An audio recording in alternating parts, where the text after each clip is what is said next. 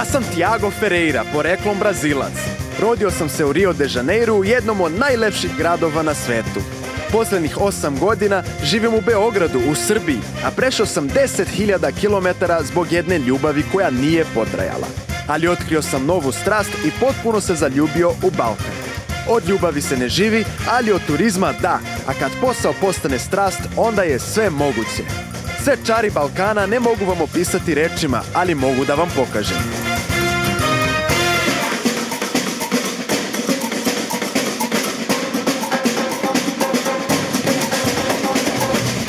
Uživajte u TIAGOVom Balkanu.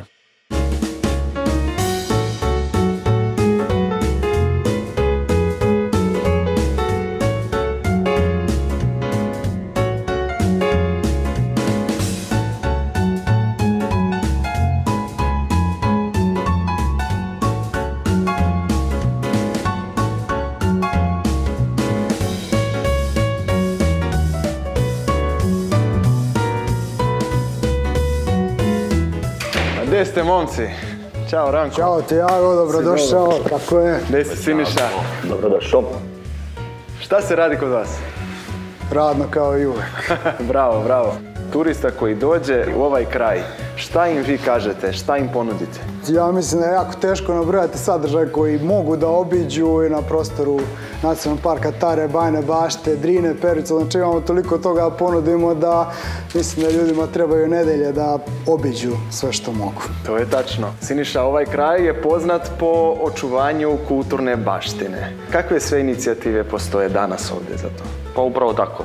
Znači imamo kroz istoriju ovaj kraj, pored lepe prirode, imali smo izuzetne ljudske domete u oblasti kulture, počeo od perioda pre nas, znači paganskih plemena preko rimskih, da kažemo, spomenika koji su ostali do današnjeg dana, pa imamo srednjovekovne nadgrobne spomenike Stećke koji su također nalaze se na UNESCO-voj listi zaštićene kulturne baštine, preko najvažnijeg naravno to je manastir Rača, srednjovekovna, znači duhovna i kulturna riznica je mesto gdje je ono što je najvažnije sačuvala naša pismenost, gdje su se umnožavale knjige u vreme kada je to bilo najteže, znači kada smo bili pod otomanskim ropstvom, kada je bilo malo pismenih ljudi, imali smo jedan tako blago, znači tu u blizini Bajne Bašte, gdje smo dobijali te nove knjige i čuvala se pismenost i prenela se na neki način i do današnjih dana. Imamo naravno ostatke srednje veka, tu je i ostatke srednjovekovnog zamka Solotnik i brojni drugi spomenici, znači bogata kulturna baština, naravno manastir Rača je iznad svega i ta račanska prepisivačka škola koja stvari jeste bila neka ideja vodilja, zašto mi danas težimo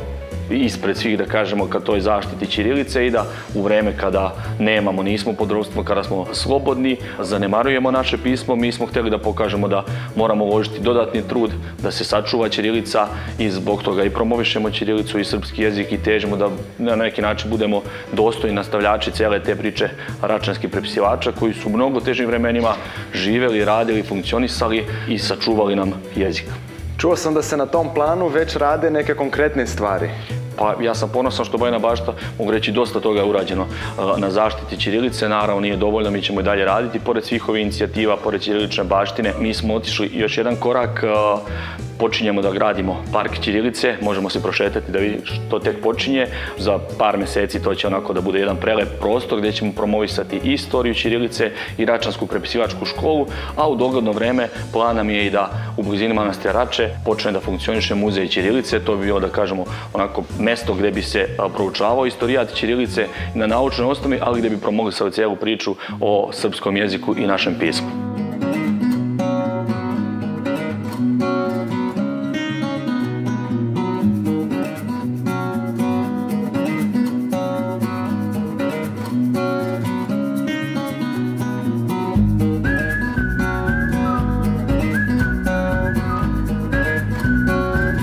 Ovo je početak gradilišta, znači, da kažemo, prvi dani budućeg parka ćirilice. Ja se nadam, znači, imajući u vidu da i ti si neko ko neguje ćirilicu, ko u svim objavama piše ćirilicu, možda iduće ćirilične baštine, da nam budeš gost i da bude ovaj park u punom sjaju. Da li postoji ovakav neki park negdje drugdje u Srbiji? Ne. Ne postoji u Srbiji, a koliko je poznato, ne znam da postoji znači, u nekim drugim zemljama park posvećen ćirilici. Baš, kažem, mi negdje sve jesmo vezali i za računsku prepisivačku školu i za očuvanje ćirilice i drago nam je da smo prvi u Srbiji i mislim da će to biti, pored predstavljanja ćirilice, lepo mesto i za buduće turiste koji dođu ovdje i da će biti jedan od novih simbola Bajine Bašte, a ti jesi svakako jedan odličan primjer očuvanja ćirilice i kako se poštuje ono nešto što je, da kažem, autentično i tačno. Ćirilica ima određenu svoju draž i ja stvarno mislim da je i prelepa kao pismo, da kažemo, i kao, uslovno rečeno, neki srpski turistički brend. Kad dođu stranci, da to bude nešto po čemu smo prepoznatljivi. Pa vremenom je ćirilica postala toliko draga da već sada ne mogu bez nje. Ne mogu da zamislim, pazi, knjiga na srpskom, ako nije na ćirilici, ja neću ni da je otvorim. I mislim da ti slično razmišljaš, jel tako? Upravo tako. Pa jeste želja da, znači, prosto i motivišemo izdavače, da što više se radi na ćirilici, znači sve ono što, da kažemo, na srpskom jeziku, da što više bude na ćirilici, a ti se već kandidovo sad onako ozbiljno da budeš ne samo gost, već i jedan od predavača na ćiriličnoj baštini i da objasniš iz tvoje perspektive kako to izgleda. Mislim da će to biti i zanimljivo i dosta korisno. Baš se radujem, Siniša. Jedva čekam da budem deo svega ovoga sljedeće godine, ali hajde sada da idemo na planinu, može? Idemo, obavezno.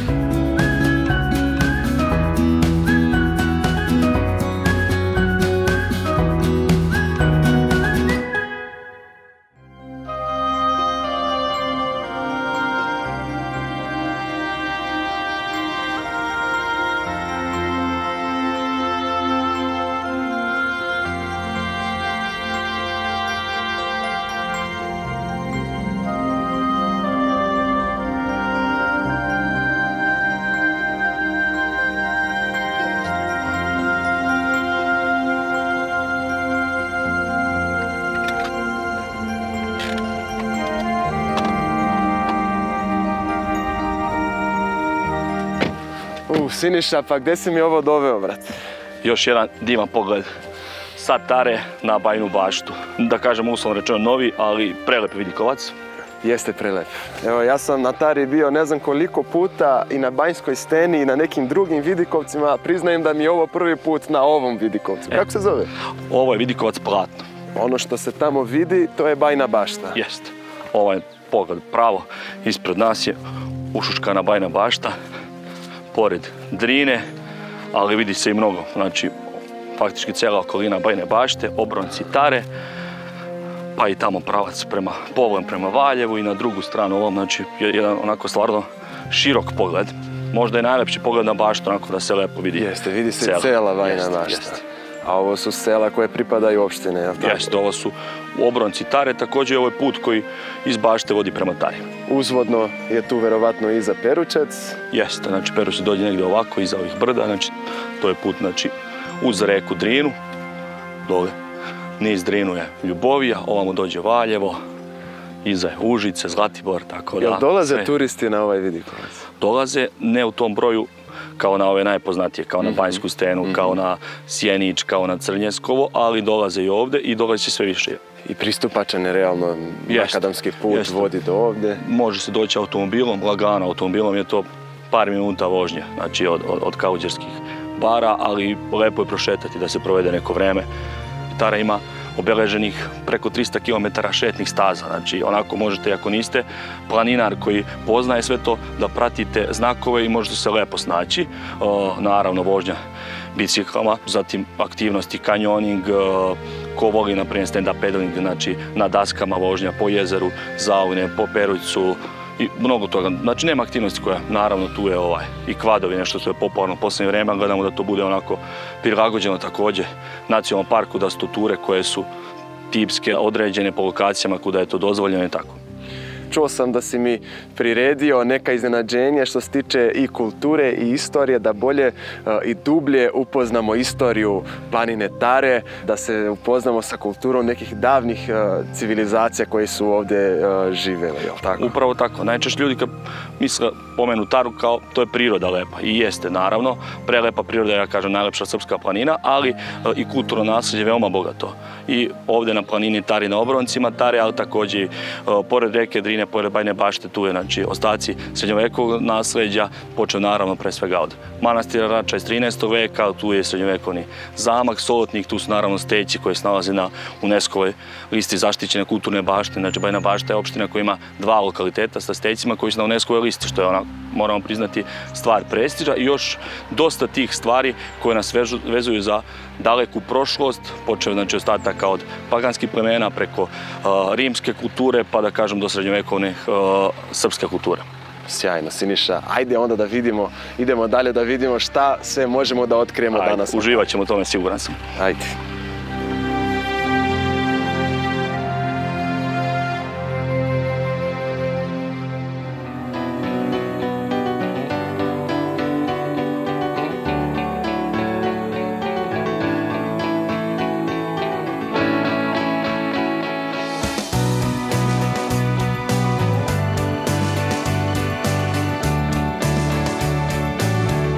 Siniša, nema ništa bolje od šetnje po šumi, po ovako lepom danu, pogotovo kad na kraju staze nas čeka neka nagrada, ako mogu tako da kažem. Tačno, još kad šetamo kroz nacionalni park, jedan prelepi deo i kad dolazimo ovako, jedan izuzetan vidikovac, pogled prelep na Bajnu baštu, na klisuru Rače, na manastir Raču, to je ono, spajamo i prirodu i kulturno-istorijsko nasleđe, sve na jednom mjestu, a prelep. To je sjajna kombinacija. Nego mi reci, kako se tačno zove ovaj vidikovac? Ovaj vidikovac je Crnjeskovo. Nalazimo se negdje na oko 1035 metara nadmorske visine. Pruža nam se pogled divan prema Bajnoj bašti, a ovako je ovaj pravac. Ispod nas baš pravo je srednjovekovni manastir Rača, zadužbina kralja Dragutina. A evo ovamo sve je klisura reke Rače. Cijel taj deo vrlo značajan u srednjem veku jer su tu funkcionisali, živjeli račanski monasi, prepisivali knjige. Ispod nas se nalazi stena krstača na kojoj je krst koji obeležava mjesto gdje su bile pećine, gdje su se između ostalih čuvale te knjige koje kada su morali se obi da odu odavde, koje su ostale možda i do dan danas, tako da o pogledu ne treba previše pričati. Ja sam oduševljen, stvarno, eto, još jedan vidikovac u nizu neotkrivenih vidikovaca, makar sa moje strane, znači Crnjeskovo. Crnjeskovo, jeste. Kao što se vidio vrlo blizu, lagana šetnja, ovako kad je lep dan kroz šumicu, pravo ono što je nacionalni park, izuzetno, znači šumski ekosistemi, a sve ovo oko nas je stanište brojnih biljnih i životinjskih vrsta. Jel su ovi vidikovci svi zabeleženi negdje na nekom vašem sajtu ili kako mogu ljudi da se informišu? Vrlo lako je moguće pronaći vidikovac Crnjeskovo u blizini Kauđerski bare i svi ostali vidikovci. Dosta dobre mape postoje i planinarske i šetne staze je ovako lagano da prošetate. Odmah ste na vidikovcu Crnjeskovo, divno da provedete deo dana i uživate u ovom lepom pogledu. A ovdje ko dođe, ja sam siguran da će se oduševiti jer zaista pogled vredi. Prelep.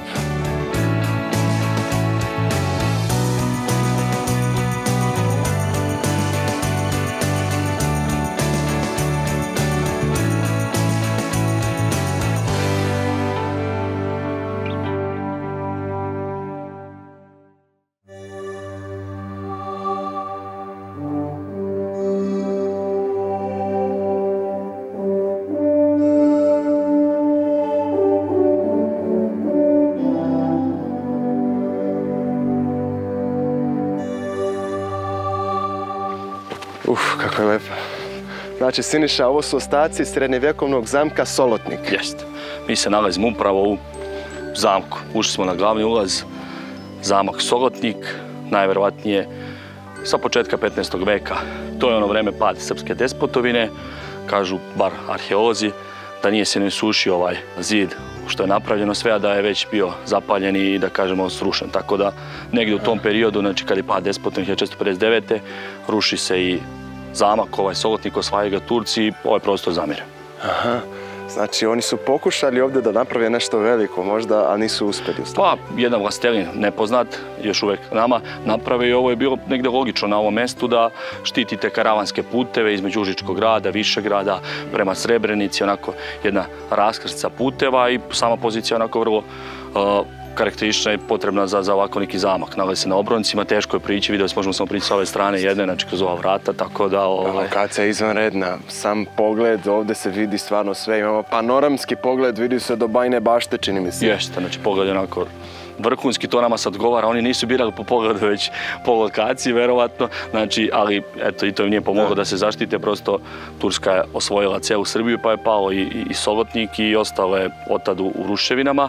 Šta su sve imali ovdje u zamku? Pa ono što im je potrebno da funkcionišu, znači, i za odbranu, za svakodnevni život, naravno, evo ovdje je cisterna sa vodom, znači taj deo, bunar koji još uvijek ima vode, ovdje u ovom delu, tako da ovo je bila prostorija za to ograđena, onako, evo, lep primjer kako je to izgledalo u srednjem veku, kako su pravili od kamena, znači da bi se čuvala voda, znači da unutar zamka mogu da funkcionišu.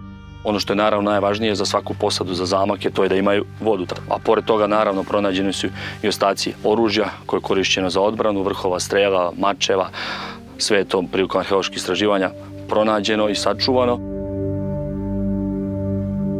Da li možemo da se popnemo možda neki zid? Naravno. Da vidimo sa visine. Glavna atrakcija, znači dođemo da se ne popnemo na Solotnik, to ne bi bilo to. Ovaj pogled jeste lep, ali tek sa zidina je pravo.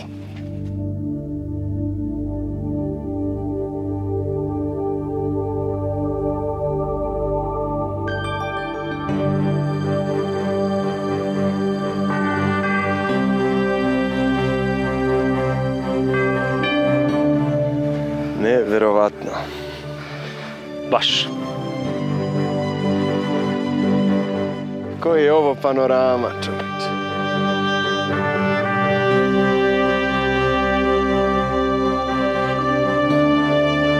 Koji je ovo tačno deo Tare? Ovo pripada Solotuši, a nalazi se na obroncima planine Tare. Kao što si vidio, lagano se dolazi, znači sad zavisi kako želi. Od Kauđerskih bara, od centra Tare, to je nekih pola sata lagane vožnje, ali preporučujem i šetnju ko želi da odvoji malo više vremena, da uživa u čarima planine Tare i da dođe ovdje do Solotnika i onda otkriva ovaj divan pogled i ostatke ove ovdje zamka, da uživa na prostom mjestu. Pretpostavljam da, iako je prelepa atrakcija, nije među najpopularnijima ovdje na Tari. Nije. U dobroj mjeri nije poznato među, da kažemo, širokom populacijom turista, zaljubljenici naravno koji prate, da kažemo, te kulturno-istorijske spomenike koji više vole taj deo, poznaju i znaju za zamak Solotnik, ali on tek treba da dobije neki svoj turistički puni potencijal da ostvari, a pre svega moraju da se završe arheološka istraživanja koja još uvijek ovdje se vrše, da se to završi i da ide se u neku rekonstrukciju, što je plan opštine Bajna Bašta, da se izvrši rekonstrukcija i da dobijemo kako je prvobitno izgledala zamak Solotnik i to će tek biti prava turistička atrakcija. Na idealnom je mjestu po meni, znači nalazi se u blizini Bajne Bašte, u blizini Kauđerskih bara, lako je doći, ali kad negdje zaokružimo celu tu priču, završimo istraživanja, napravi se u narednom periodu, znači rekonstrukcija zamka, to će biti što se tiče turizma najznačajnije. To ste već pokrenuli, jel? Jeste, znači projekat se radi, znači priprema za rekonstrukciju, znači idejna rješenja, završne faze su znači ta arheološka istraživanja koja su nekad davno počela, pa je znači najveći deo odrađen, pa je to nastavljeno pre nekoliko godina. Još malo što se tiče, da kažemo, nauke, arheologije, potrebno da se to zaokruži i zatim idemo u drugu fazu, da idemo ka tome da se radi projekat, rekonstrukcije i nadamo se u nekom skorijoj budućnosti da ćemo ovdje imati, da možda se dođe, da se vidi kako je izgledao taj zamak, kako su ovi ljudi živjeli, da imamo neku postavku koja će biti posvećena srpskoj srednjovekovnoj istoriji, da pored uživanja u lepom pogledu možemo i da se vratimo negdje u taj period, znači 15. veka, da vidimo kako je to bilo tada. Zašto po tebi ovaj zamak toliko bitan za turizam ovdje u ovom kraju? Pa mi volimo da spojimo pored neospornih lepota prirode i kulturno-istorijske spomenike. I pored onih koji su svima poznati, želimo malo i ovaj osvetlimo deo, da kažemo, vezan za zamkove, za srednjovekovnu istoriju, uvek su zanimljive te priče i o ratnicima, i o borbama i tako dalje. A ovo je negdje deo onako vrlo značajan srpske istorije. Mi naravno i spomenike koji su iz, da kažemo, rimskog perioda i tako dalje. I to sve trudimo da promovišemo, a ovo je nešto što je vezano za srpsku srednjovekovnu državu, jedan zamak, znači za vlastelina koji ovdje živeo i onako zanimljivo je da napravimo i da obnovimo to. Sigurno bi bilo atraktivno i posjetiocima kako iz Srbije, ali i iz inostranstva, prosto da vide kako je se živelo u srednjovekovnoj Srbiji. Da li je prvobitan izgled zamka bio mnogo drugačiji od ovog sada? Imamo neke zapise kako je bilo. Na primjer, osnovna stvar je ova kula koja ovdje vidite sad prilično se obrušila. U 20. veku su ove zidine bile znatno veće. I ne samo kule, već i svi ovi zidovi. Tako da zna se otprilike kako je to izgledalo. Naučnici su već napravili neki izgled kako bi to trebalo da se rekonstruiše. I ja iskreno jedva čekam, na primjer, da ovdje bude jedna velika kula koja bi onako u stvari dala najlepši pečat cijelom ovom zamku. Da, sjajno.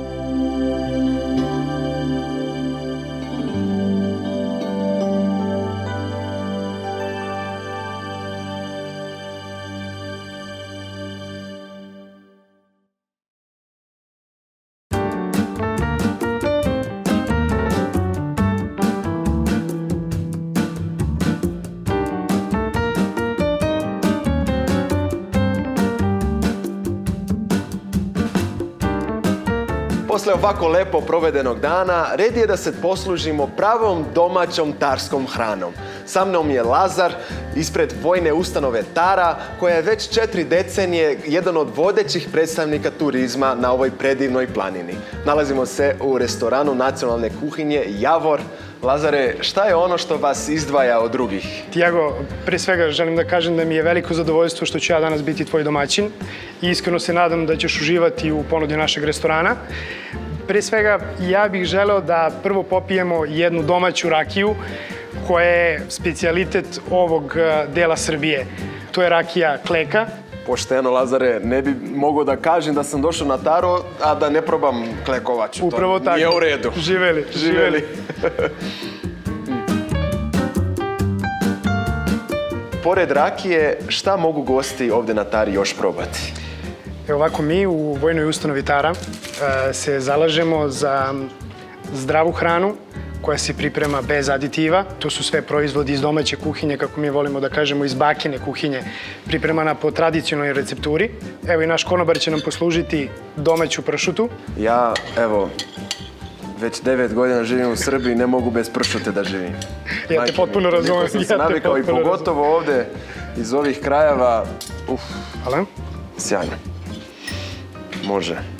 Ono što je zaista bitno je da se i ona suši po tradicionalnoj recepturi.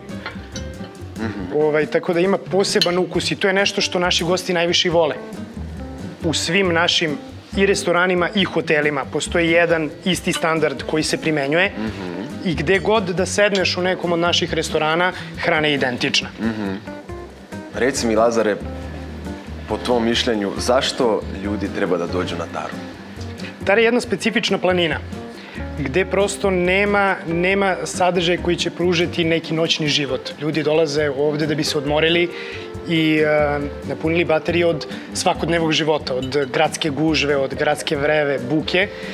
I ovo je idealno mesto prosto za porodicu i za porodičan odmor. Mi akcenat uvek stavljamo na aktivan odmor, gde ljudi dođu, borave 5, 6 ili 7 dana, uživaju u dobroj hrani i svakog dana mogu raditi nešto drugačije. Tara je i dalje netaknuta priroda, a mi kao ustanova uvek organizujemo izlete, pešačke, ture, planinske avanture i imamo sportske terene. Tako da ovo je moj poziv svima koji zaista žele da se odmore. Kogod dođe na nekoliko dana, svakog dana može raditi nešto drugačije i u svakom trenutku će mu biti zanimljivo. Ti si jako mlad čovek, ali radiš u ustanovi koja ima preko 4 decenije tradicije. Tako je. To je već ozbiljan brend ovog kraja, ove planine, je li tako? Jeste tako, jeste tako. Naša ustanova je ove godine proslavila 44. rođendan i sledeće godine će to biti jedan mali jubilej, 45 godina. I negde u razgovoru sa kolegama koji su stariji, daleko iskusniji, koji su duže u firmi od mene, postoji neki put koji pratimo još od samog početka. I to je da svi naši gosti dođu, odu zadovoljni i da nam se opet vrate. Šta nam to stiže? Ovo je tarska šubara, piveće, kod piveće mesa. Tako je. Čuvena tarska šubara. Čuvena tarska šubara, specijalitet ovog kraja. Ovo stvarno zaslužuje pažnju. Tako je. Ovo je domaće kiselo mleko. Ja ću se poslužiti odmah. To se stavlja na šubaru, jel? Posebno kada je šubara topla. Dobro. Ono da neki poseban šmek. Da. Kako je dobro. Još jedan specifitet, jagnjetina ispod sača. Jagnjetina ispod sača, Može.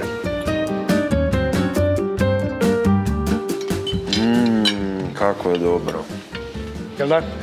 Ostaje samo da preporučim našim gledaocima da kad dođu na Taru obavezno svrate u restoran nacionalne kuhinje Javor, da probaju najbolju domaću tarsku hranu. Ljudi, ovo je stvarno fenomenalno, oduševit ćete se. Dođite. Živjeli. Živjeli.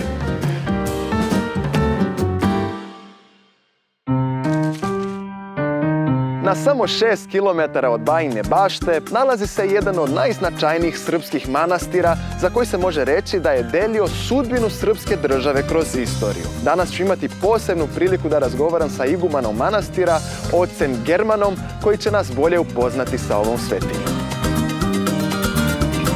Nacionalni park Tara nas na jedinstven način podsjeća da je sreća u malim stvarima. Na samom ulazu u nacionalni park nalazi se najkraća reka Srbije. Njena bistra voda uliva se u Drinu jednim impresivnim vodopadom visokim 10 metara koji je pravi biser ovog kraja. Znači možemo da palimo. Ljudi, bit će ovo dobra avantura, siguran sam. Oba!